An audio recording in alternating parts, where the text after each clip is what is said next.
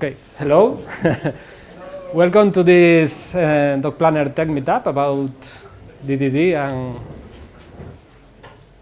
Hexagonal Architecture. There will be two talks. I will be the first speaker, then we'll have Matthias Novak. Thank you for doing this. Yeah, my talk will be about Hexagonal Architecture, how, why, and when. That we will see now. First, let me please introduce myself. I'm Carlos Gandara, software developer at Doc Planner Tech.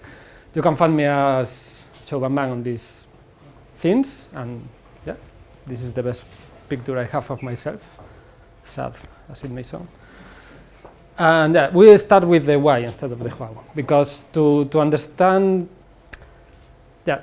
why we want to use architectural hexagonal architecture or why it's good, we need to know what problems it is solving compared to other architectural patterns. So what I suggest is to go through a journey through another architectural pattern from less mature to other more mature, that at the same time is like a learning path for a developer, right? So the first pattern we see is this. The code, by the way, is PHP, but it applies to whatever. This is international language.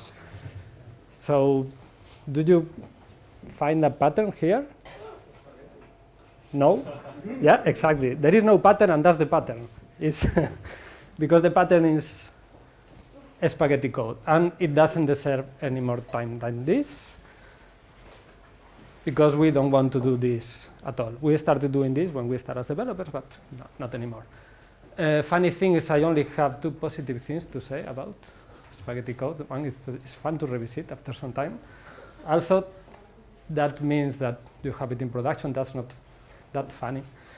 And it is actually valid for something, and this something is when you want to write some proof of concept script that will live for 10 minutes or so, then you delete it and forget about it.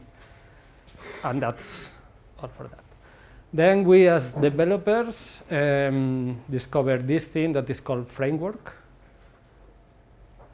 And spoiler alert. And we start to do code like this that is, okay, now I don't have to write everything to parse the request that is coming, that HTTP, and I have now I have this thing called controller and a router, and I can access things with a service container and save stuff, and everything is amazing. Yeah, I spoiled the thing. Is model view controller. Model view controller looks like the best thing ever if you come from spaghetti, because there are a lot of things that are built in the framework for you, but it has a lot of problems actually. If we look at the code, we are mixing here a lot of things. We have HTTP language that is mixed with, well, it's data-centric, so we are passing data from the view to the controller, controller to the model saves, etc. We have also business rules in the middle of all this process, and we have that database language mixed together, and this has a name, and the name is. This is bad, and you can, and the phone notice. I like this app. You should share it with. Thank you. So yeah, this has a name, and the name is accidental complexity, because what we want to do is to save a product. And what we are actually doing all together is to parse a request, get the stuff from the request, save the product, check business rules, save it, return a response all together. And this is kind of what frameworks suggest you to do in their documentation. Actually, this is a code example I took from Symfony documentation. Symfony is a PHP web framework, well known. And they kind of suggest you to do this kind of things, and that's not exactly bad, because this is how far a framework can go. Framework does not know what kind of application you are building, so they show the tools they provide for your application to work. So what happens with this kind of code is when you go to work, there is your boss, that of course is a cat. And the boss says that we want to add products not only from the graphic user interface through HTTP, but also from command line interface. So what we do is one of the two things developers like to do the most, that is copy and paste. And paste it in a console command, and this is making money already. So you go to bed and you sleep, have a really good sleep, and the next day the cat is there, staring at you. And after 10 minutes of not saying anything, he says, we have another business rule to apply. And yeah, now we have the same theme in two places at the same time. And yeah, it's the opposite to dry code is wet code. And this is actually a thing. Is write everything twice. And imagine instead of 2, we have 5 places, and you have to change 5 places and remember 5 places to change. So this is something we want to avoid. That is something that kind of something that frameworks are not telling you to do, but this is what you can do with the framework, so you do it. And also we have this thing here that is an anti-pattern that is called fat controller, because you start to add more things and more things and more things, and you end with this monster. And by the way, this is I was looking for shitty code to show in this slide, and I was looking where to find it, and I realized you can go with for your code like 10 years ago, and this is my final degree project. And some company was making money with this until a couple of years ago, so fantastic thing. It's a really nice thing, yeah. So problems with model view control architecture is that there is no isolation of business logic. Everything is mixed together, as we see that we have HTTP mixed with database stuff, and we have an if in the middle. It's data-centric, so everything is passing data around from one place to another and saving it, and it's really related to the database. It's really hard to test because everything happens in the framework, so you have to run the framework to run the code and the test. And it's also data-centric, so you have to, most of the time, have a running database to do these things. If you start to mock this stuff, it's like hell. Still is valid for prototyping and purely crude applications, that there are some of them out there. But if you want to do some prototype, but this kind of prototype that you discard, not the one you end up deploying, you know? So yeah, I think it's good for this kind of thing. So actually the frameworks have these code generators, and you have an admin panel for everything very fast, and that's really, really cool. But we don't want to have our complex business applications built this way, right? So we move on to something more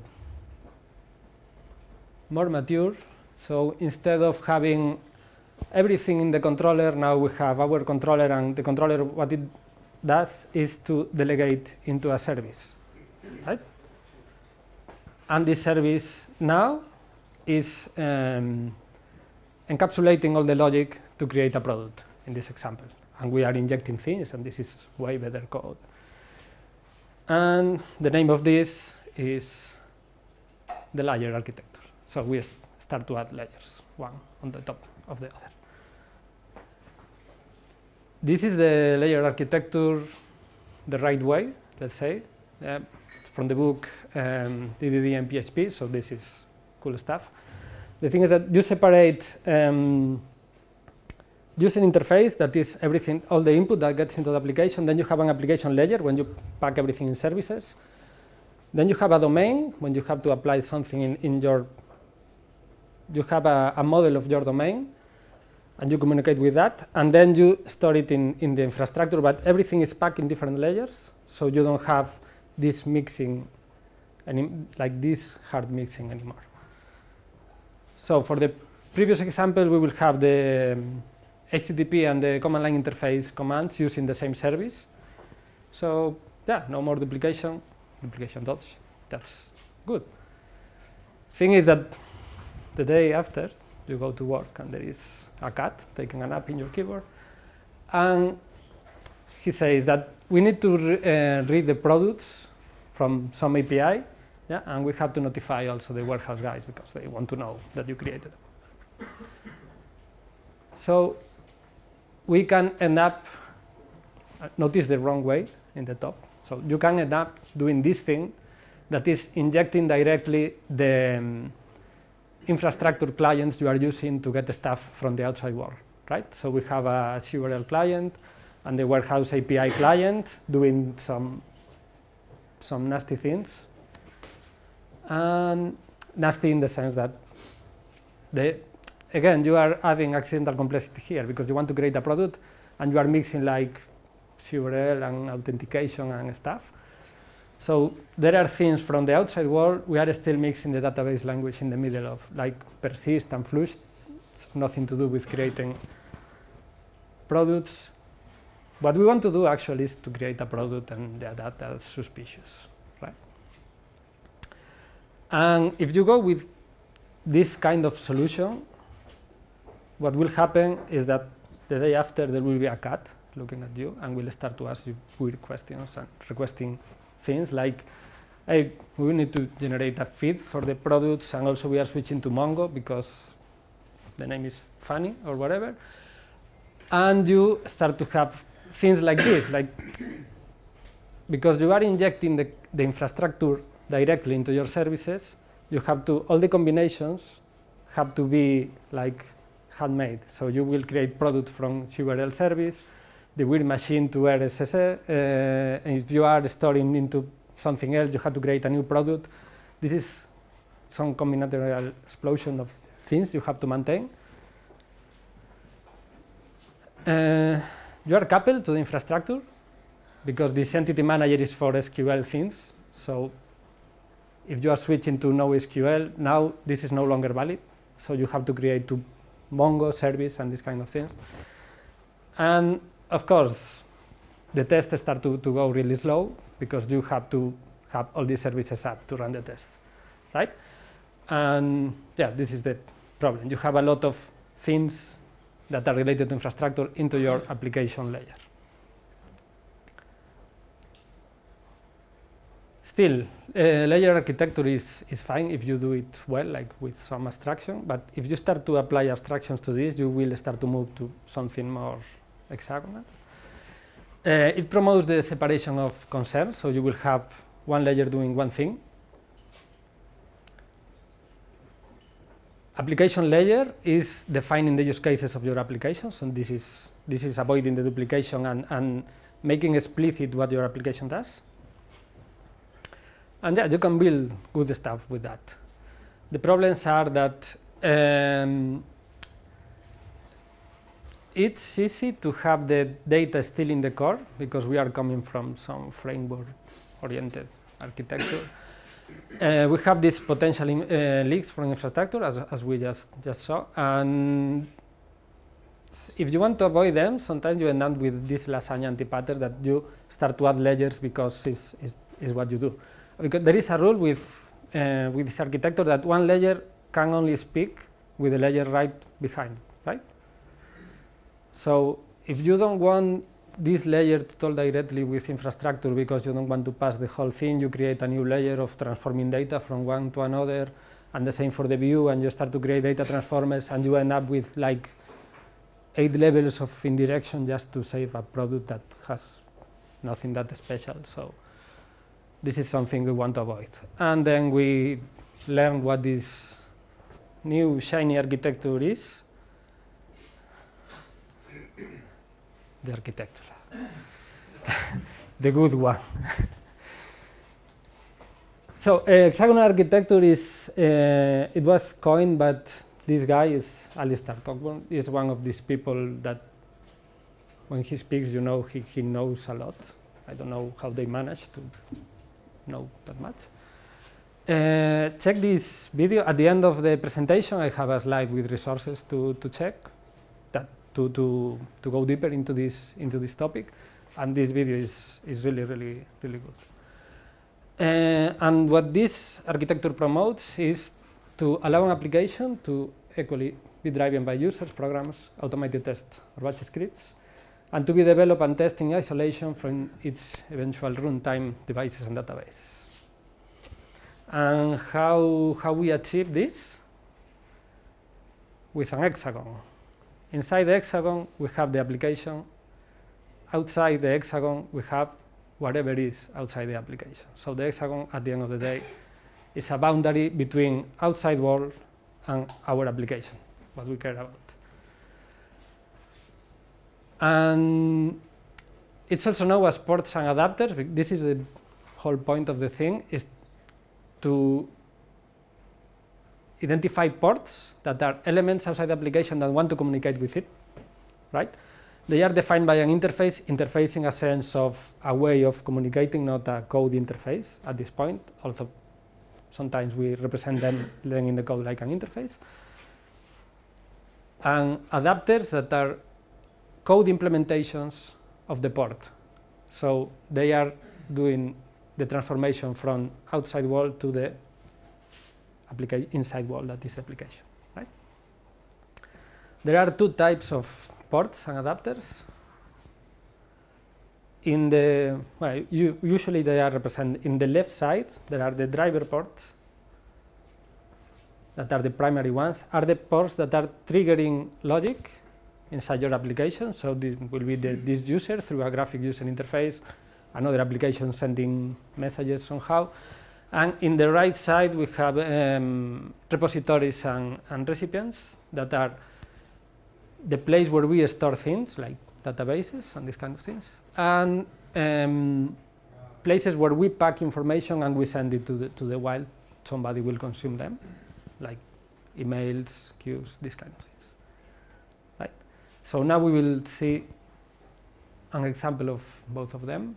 So we zoom in the left part, and we have one of the ports is this user interface with a smiley guy, and how you can implement this kind of port. So the port is somebody through a graphic user interface interacting with your application. There is no technology involved in the ports, right? And you can implement that. If we are in PHP world, it's Symfony, that is the framework. It has a router, it has an HTTP controller, as we saw before. So this will be a valid adapter for this kind of port. Of course, you will have also a test driver, that is the second part of the driver definition of hexagonal architecture, that can use as well the router and HTTP controller. This will be a valid, but here we can have also Selenium, Cypress, and this complex JavaScript with testing frameworks. What else? We can have the command line interface console. Symfony also has a component for that, so it will be a valid adapter. Sometimes you can have an interface for that. Imagine you are connecting some code bar scanning device, and it has an SDK, and you just import it in your application through an interface.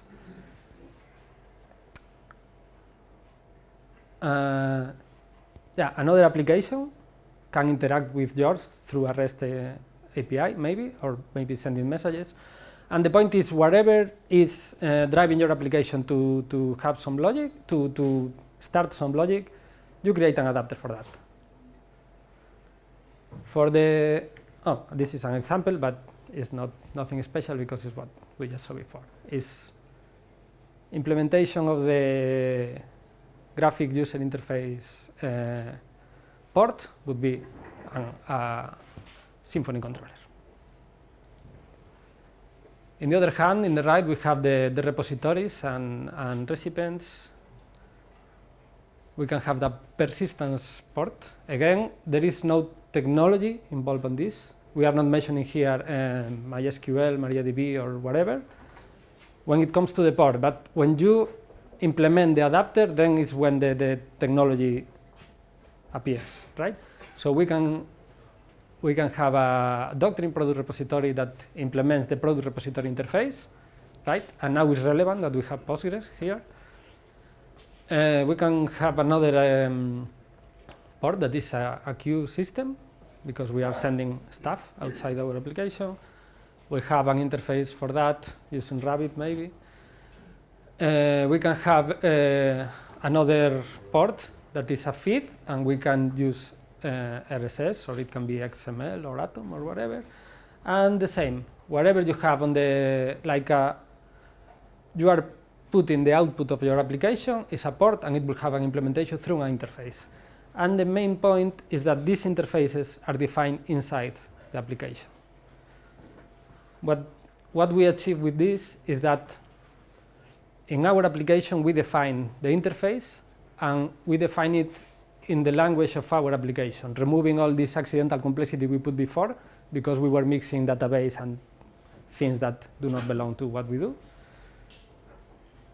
And then we implement it in the infrastructure part. So here is, this is the adapter, a concrete adapter, right?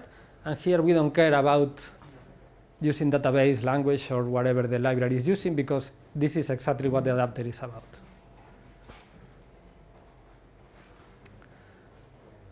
And how we use this inside the application, we have this service we saw before in the application layer. We inject this repository, and now this is a different use case. Is to apply discount to a product. It's not involving that much of an API or whatever, just a repository. But as you can see, there is no longer this accidental complexity of infrastructure leaking into your application, right? And at the same time, you improve the testability of the thing, because you can create a test double of your repository really easy. There are no these fluent calls that are really pain to mock. And yeah, we are happy with this. We see why and the problems it resolves. Now we will see how it is done, this thing. This is amazing. They are good. Wait for it.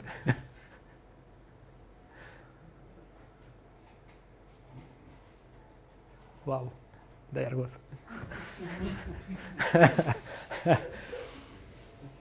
So one thing with hexagonal architecture is that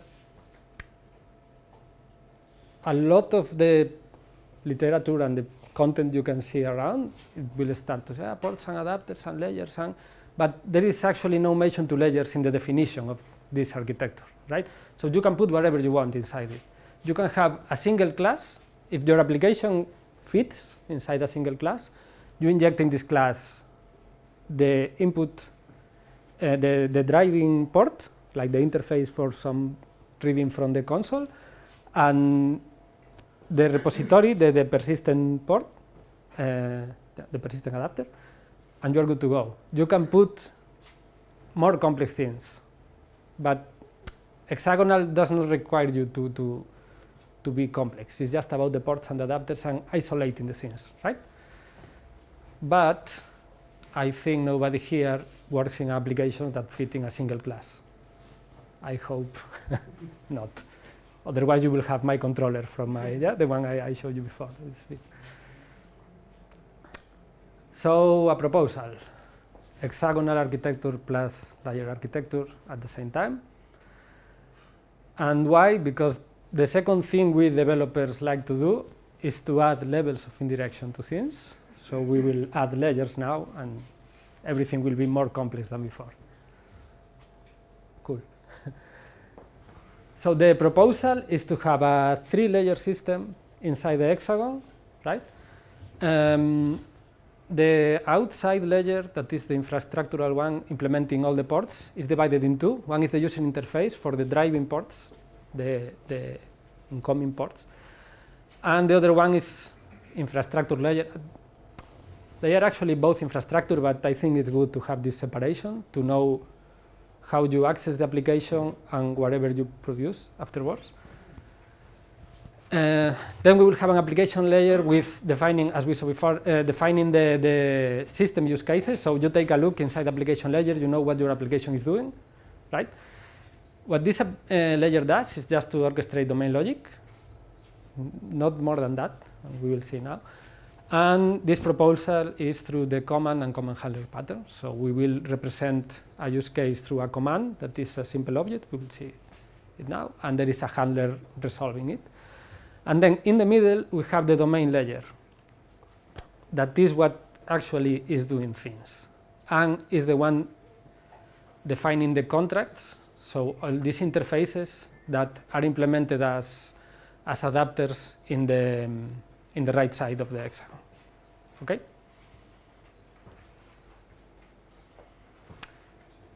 So this is how it looks in a Google Docs way of putting things. And this is a proposal for a namespace thing. So you will have your application is under the source folder, and you will have modules for the different modules of your application, because you can do cool monoliths if you separate them by modules. And inside each module, you will have application, domain, infrastructure, and user interface. So these 4 layers we talk about, right? And in each module, you will have the same. So this is not one hexagonal application, it's a multi-hexagonal application, if it makes sense. If module 3 is a shitty, crude thing, you don't have to follow all this direction and everything. And yeah, starting from the core and going to the outside, this is more or less how a domain model looks like. So you have your product, and this product is built with value objects, entities. If you go full domain-driven design, you would have a shitload of things here. If you, I mean, you don't have to put domain-driven design on everything. You should not, but it's cool to do that. We feel better if you, so. Yeah. And also we define the product repository here. Here is where we define interfaces that are implemented as adapters, right? And my personal approach to entities is don't add this kind of annotations in your domain entities, because this is actually infrastructure leak in your domain. It's not that bad because it's not doing anything. It's not that you are persisting stuff here, but for me it's cognitive load that is also a problem. You open product and you want to see what it does, and then first you have to scroll like 3 pages of properties typed with auto-incrementals and things with your ORM. And when you change your ORM, you have to change all your domain, and that makes little sense. Okay? Still personal taste. We move one step up. We are in application layer. Here we define, as you can see in the folding thingy, we have a command with a command handler. A command is the representation of some use case of your application with all the data needed to fulfill it, right? Something like this. So to apply a discount, I need the ID of the product and the amount of the discount. And here we use scalar types, because we are in application, not in domain yet. And the command handler can be something like this. And here what we do is transform these values from the command to the domain stuff. We grab whatever we need from the domain, in this case a product using the repository. We trigger some domain logic, we persist, and that's it. Okay? If you have more things like this, it's suspicious, because that would mean that you are leaking out stuff from your domain to the application layer, and your application layer will be too smart. And this logic should belong to the domain that is the smart guy in all these things. Moving to the user interface, this is another way of doing HTTP controller. So here what we do is to create the command from the HTTP request using a factory to don't mix application infrastructure. It's a leak as well. And then we call the handler that we inject. And if everything goes well, okay. If exception is an error. A cool thing you can do here, instead of directly call the handler, you can use a bus and you dispatch it, and the bus will take care of calling the adequate handler. And it allows you to add funny things like logging, transactionality, and these kind of things. And in the infrastructure layer is where we implement these interfaces defined in the domain. So this is the .NET repository we saw before. And what we are applying here is dependency inversion. So we have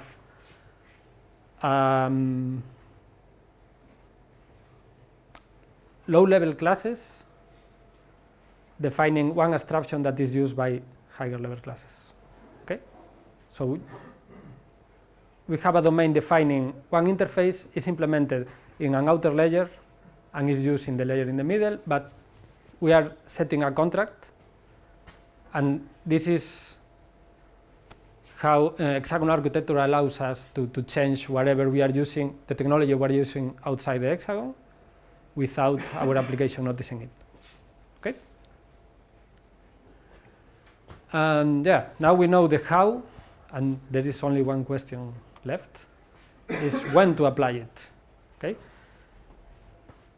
When to apply Hexagonal Architecture, I would say always.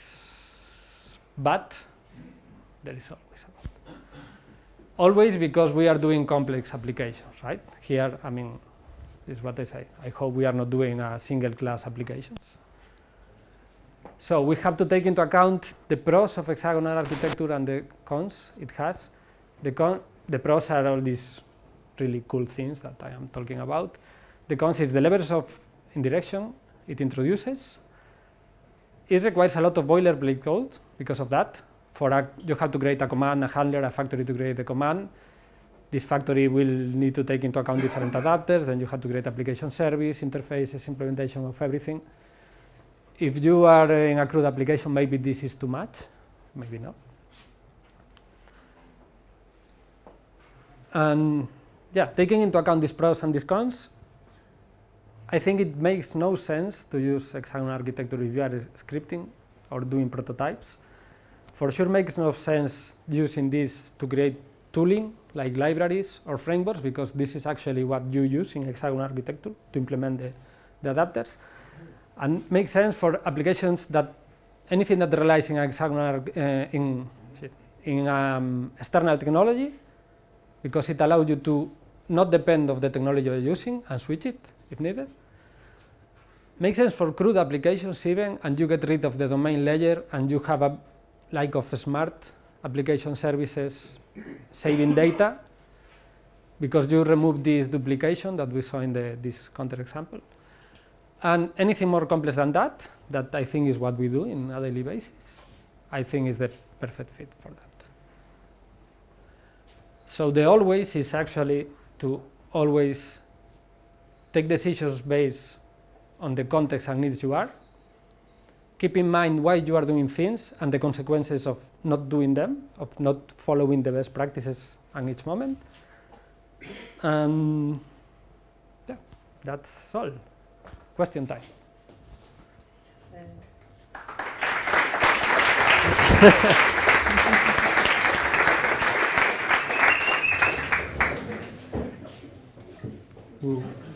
When do you think is the best time or in which layer to put the business logic validation when receiving the command, and in the control is not the best place for learning knowledge.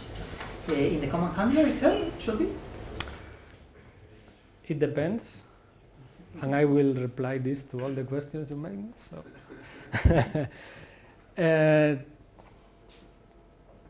it actually depends, but I like to put some validation in the infrastructure layer. So in the adapter, you can check that. Imagine you have a REST API and you are accepting this JSON body. Then you can validate things like format and all the fields are present and this kind of stuff. And maybe it's not accepted to have an empty, this field cannot be empty and this kind of things. But then in the application layer, you will instantiate from these values you will instantiate domain objects.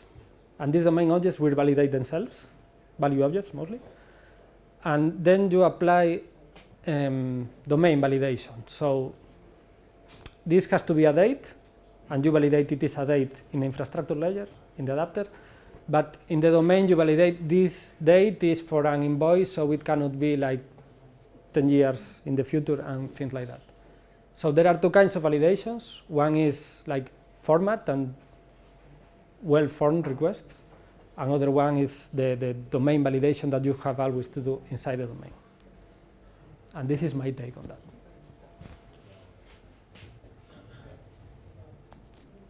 Someone else? Yeah.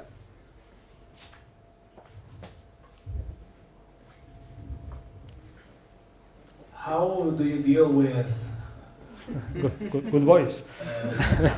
module dependencies? So if you have a product module and then a price module because you want pricing out of that, Mm-hmm. do you accept that products have a price and import a class from another module?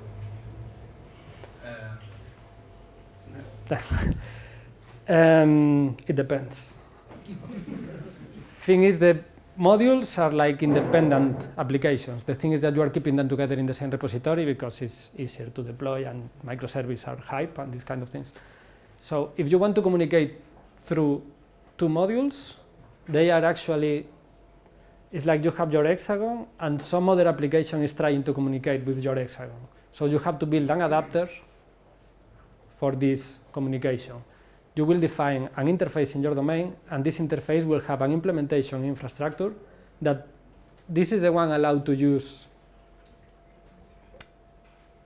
not to use, is the one that will transform the information from the other module into what your model understands. This is the thing. And important thing is having one single point. Is the problem always is with joins? You have two tables and do a join. So we've got the two together. I always have this problem of deciding where goes what. Databases are, yeah, we didn't talk about that. But since each module is a different application, they should have different databases or not touch tables from other modules. But good luck with that. More questions? No?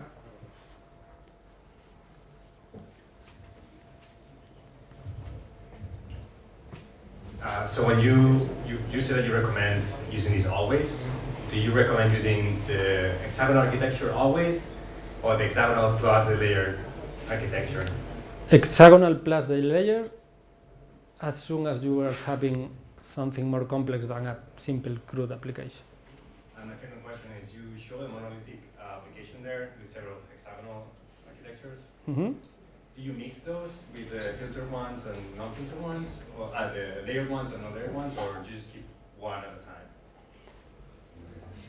Can you repeat, please? So when you have the monolith, right? Mm-hmm. You do every hexagonal application with the same architecture, or you do one with layered application? Okay.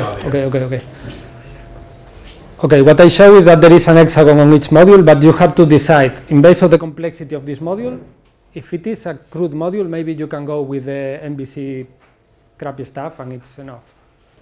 But if each module is complex enough, I would go hexagonal with each of them. Thank you. More? Wow. Hi. Hi. I have two questions. The first one is in the screen you put the UI folder at the same level at the infrastructure layer. Mm-hmm. Why do you do that? To make a separation between the left parts and the right parts. You treat the UI as part of your infrastructure or not? It is infrastructure because you are dealing with things, infrastructure things, HTTP and these kind of things. The reason for the separation is to differentiate between the driving parts and the driven parts. And that's it. But if you put everything inside infrastructure like namespacing it like HTTP, command line interface, repositories and stuff, it's totally fine. I mean, it is infrastructure, but it's to differentiate the kind of parts. Okay. Sorry. The other question is about folders too. And you put the command and the command handler inside the application layer. Mm-hmm. Why don't you put it the command one to the inside the domain folder? Because you put the repository interface inside the domain because it's part of the communication to your domain. But if you use the same reasoning, the command is something you can do in your domain, so maybe you can put it in.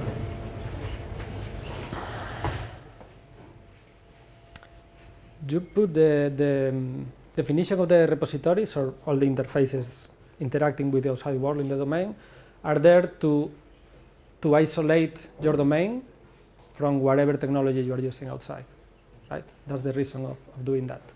So you don't have these leaks and you are not talking in your domain about MongoDB store and these kind of things, right?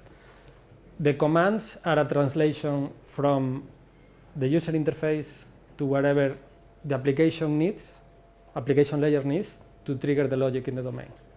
So for me, they belong together. But this is a proposal. I mean, there are good examples out there that maybe they are not using this. I know a couple of them, so Okay, thank you. so it depends. Any more questions? No. So I will share the slides at some point.